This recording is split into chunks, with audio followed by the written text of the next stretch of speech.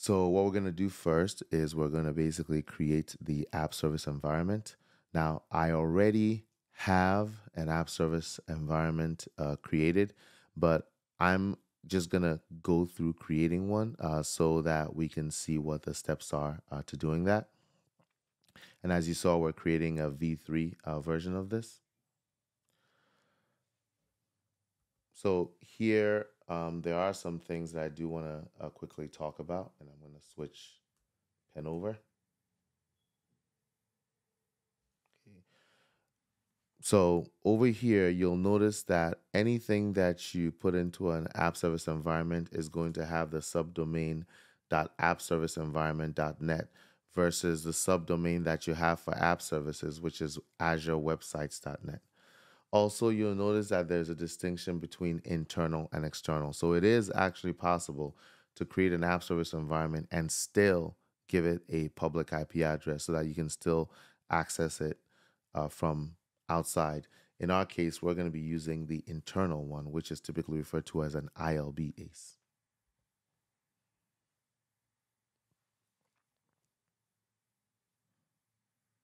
So next we go over to our hosting, and over here you have a choice on the top, first of all, between using a physical machine to host this or using the VMs normally. When you use a physical machine, a physical hardware is actually requisitioned for this, and that's what you use.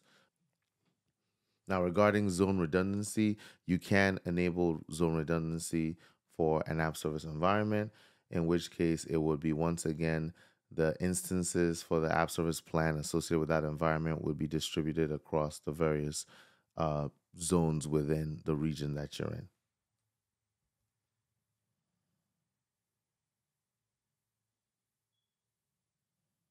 And finally, let's go over and we'll look at networking.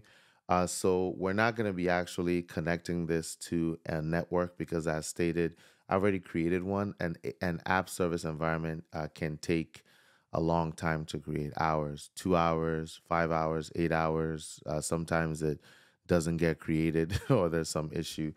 So it's not something that makes sense to create while the video. So it's not something that makes sense to create while I'm demonstrating it because I would be taking up a lot of your time. So what we're going to do here is we're just going to skip past this. I'm just going to select the network we want to use. But ultimately, we're not going to create a subnet or do anything because we've already created one. And when we go over to, when I go over and I review that one with you, I will actually show you all the settings and everything that's been set up. So let's go ahead and let's do that right now. So you've seen how to create an app service environment. So why don't we go and let's look at an actual created app service environment and go through some of the settings that are associated with it. So first thing is the health status, and we've seen this before. This is across multiple resources, so nothing special here. Next thing is the IP address. Here you can see that, again, here's the domain suffix that's being used. It is inside of a subnet called ACE, and it's inside of the demo network virtual network. So I actually created a subnet to put it in. Specifically, I created a /24 that got put in, and basically the name of the ACE ThinkMine001 gets attached to the app service environment.net domain. So any actual apps that you create are going to be called whatever the app name is. For example, app1.thinkmine001.appserviceenvironment.net, like that. Next over here, you can see that it's taken an IP address. The IP address that it would have taken would be the IP address that exists inside of this subnet. So if you want to have the up to 200 instances that app service environments can have, you are going to have to use a /24 network so that you have enough IP addresses to go around. Finally, at the bottom, you have the outbound IP addresses. These can be used for whitelisting requests that would be coming from this app service environment such that they can access whatever you need them to access. So over here now, we're looking at the actual configuration for the ACE. You have the option to encrypt the traffic inside of the ACE as well as outside of the ACE. And note that if you encrypt it in the ACE, that it's basically going to slow things down because it's encrypted. By default, everything running inside of the ACE app service environment is not encrypted. You have your choice between TLS. Um, you have your preference. You have the ability to set up preferences around upgrading the app service environment. And then in the networking settings, you have the option of whether or not you want to allow FTP incoming connections, if you want remote debugging enabled, and if you want to be able to allow new private endpoints being created. One cool thing that app service environments allow you to do is that they allow you to create custom domain suffixes. So if you don't like that app service environment.net suffix, you can actually create your own. You can create one that's completely unique. Identity, like all other Azure resources that allow for this, you're able to define a system assigned or user assigned identity for the app service environment. Note that this is the identity for the app service environment as a whole and not the specific app services inside of the environment. And you can see all the apps that are associated with your app service environment here. And then in the app service plan side, you can see all the app service plans that you have associated with the app service environment. So we got that created. So now let's go ahead and let's create an app service to put inside of the app service environment. So we're going to select a web app. Let's go ahead and let's create that.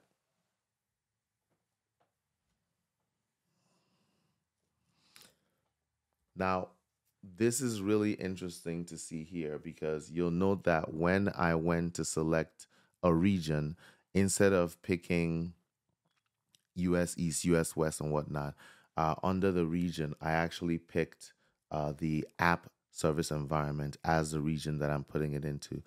This is really interesting because it's a great way to think about this. Think of it as an actual environment that your resources are being deployed into, as opposed to thinking of it as a resource. You'll also note that once we selected the region as the app service environment we've created, the URL here changed from azurewebsites.net to the domain suffix that you're going to be using, which is thinkmine001, the name of the app service environment, .appserviceenvironments.net. And if you had a custom domain suffix, then you wouldn't even have this app service environment.net. You could have it say test.local or whatever you want. So we'll go ahead and we'll give it a name. It's called Demo 1. Oh, Demo 2. And, we're just going to set what version of .NET we want. We're going to be using the isolated v2. So under database, we don't need anything. Under deployment, I don't think, nothing needed here. Under networking, you'll see that this is now disabled because we don't need any VNet integration. It literally is already in the VNet by putting it inside of the app service environment. And we're not going to need anything for monitoring as well. So it's just disabled insights. We're not going to specify any tags here. And we are all set. So we can create our web app. So with our web app created, let's go ahead and let's try to access it so we can see what happens if you try to access a resource that's inside of an app service environment. So now that our app service environment is up and running, let's go ahead and let's make the VM that we created public once again so that we can actually use RDP to connect into our environment. And the goal here of doing this is so that we are actually able to use that VM to communicate with our app service environment or the website inside of our app service environment. Because remember, we can't access it publicly.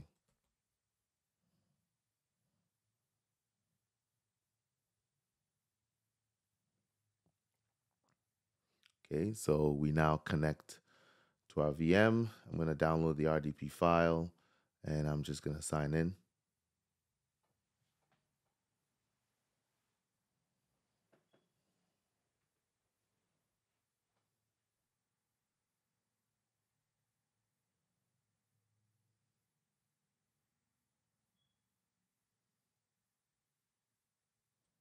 So what you should see here now that I've actually accessed it is the URL for the actual website that we're connecting to that's sitting inside of our ASC. And as you can see here, it does respond with something. Even when you don't have code deployed to it, you do actually see something when you access it. As opposed to if you if I go to that exact URL publicly from my laptop, it'll be as if there's nothing there. It won't be routed at all to anything. You're not accessing anything at all. So really, the next thing we have to focus on is basically deploying into the environment. And you would think that a normal deployment, which I'm going to try here, would work, but you'll find that this is actually not the case. And the reason is not the case is because for us to do the deployment, we're going to have to once again use the custom URL of the app service environment. So let's deploy this and publish it. And you'll see here that, of course, doing so is not going to work. To get this to work, we actually have to use a DevOps environment. So we're going to use Azure DevOps here. And what we're going to be doing is creating a repository.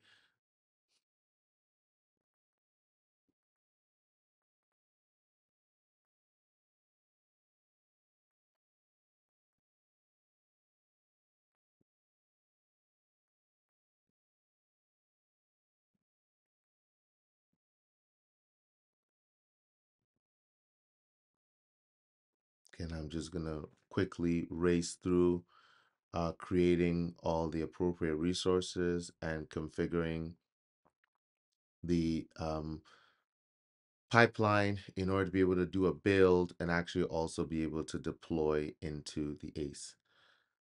Now, one thing that we're going to be doing here is we're actually going to be using something called a self-hosted agent. And in this case, the self-hosted agent we use is actually going to be the one that's configured inside of this box. So when I refresh this now, you should see that we are now getting the response back for the site. This is because the site is actually now pushing data towards our server and then bringing the data back. The one issue that we are still having right now is that we have to typically refresh every single time in order for it to work. So every time we change the URL, we have to refresh. So let's go ahead and let's fix that real quick. And we're actually going to do this by updating the code inside of the repository and then republishing it.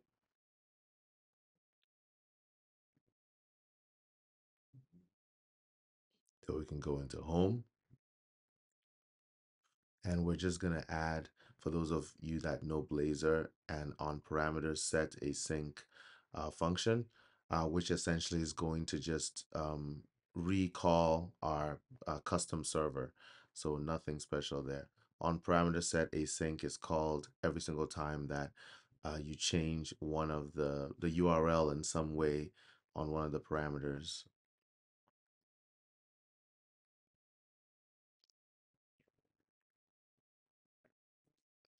And these are the parameters that you might have specified previously when you configured your page, as we did.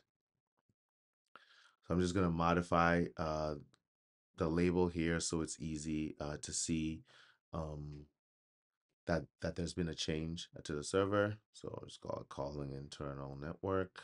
And let's go ahead and let's remove that. And then in the button area, let's just make it call internal server so that we're clear.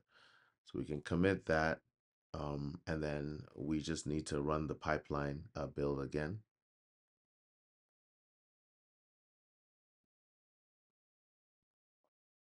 And if you want to find out more about hosted agents and deploying with them, you can look on the channel. So go over here and we refresh this now. And now let's make a change to the URL up here. Just call it something else. And you can see that that's changing instantaneously. We're not having to refresh. You can do it for hello, it changes. And this is a test and it all changes. So another quick recap on where we started from and where we're going to in this video. We started with basically a virtual machine with a public IP address associated with it. We then enabled it so that we were running our web server that we created inside of the virtual machine. And then we built an app service that allowed us to access that using VNet integration. So when our public IP address is disabled, we are still able to make a call from the app service down into our code. And this was done to demonstrate that that is possible. Next, what we're going to be doing is we're going to be basically taking it to the next step and taking that app service that's sitting out here, and we're actually going to put it directly inside of our virtual network so that it cannot be accessed at all from public. So typically when you access your app service from public, but it's down, you still actually get a web page that's displayed that says, hey, this app service is not functioning or whatnot. But when you move it inside of your network, you're going to have zero access to the app service. You will not see it at all. And so with that done, we're not going to need this guy anymore. So we're going to get rid of that. So we're only going to be using RDP to be able to connect through the public IP address into the virtual machine. Because again, remember that once we move it in here, there's really no path coming from the outside world to get to it. The only way that we're going to be able to access this this app service that exists here is by making a call to it from here. In which case it would be a circular call where we first call it, and then it obviously calls that, which then executes the code that we have inside of the custom server that we created. The final thing that we're going to do, because when we're here and we're actually inside this network, we're not going to be able to deploy code into our app service, right? Because the code deployment would be coming from our machine, which is going to be going over a public channel in order to get to it. And because there's no access to that app service publicly, we won't be able to reach it. So in order to solve that problem, we're actually going to take our code and put it into a repository and use build tools to basically publish our code into the ACE environment. And to do this, we're going to basically be using a hosted agent, which is a capability that Azure DevOps has for doing this. So if you're curious about the Azure DevOps hosted agent capability, I have a video on it in my channel from a while back. I'll link to it here. Go watch that and you'll know all you need to know to be able to create one.